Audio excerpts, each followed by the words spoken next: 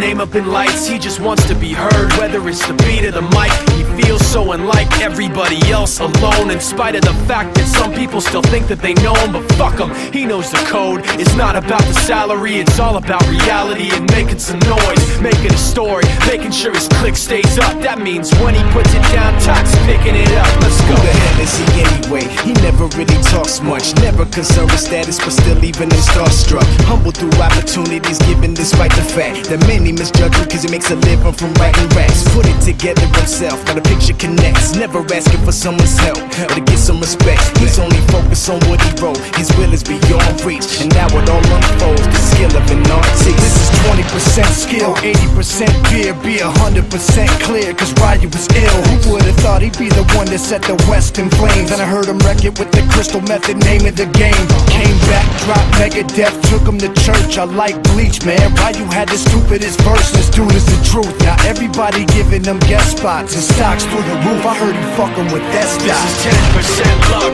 20% skill, 15% concentrated power of will, 5% pleasure, 50% pain, and 100%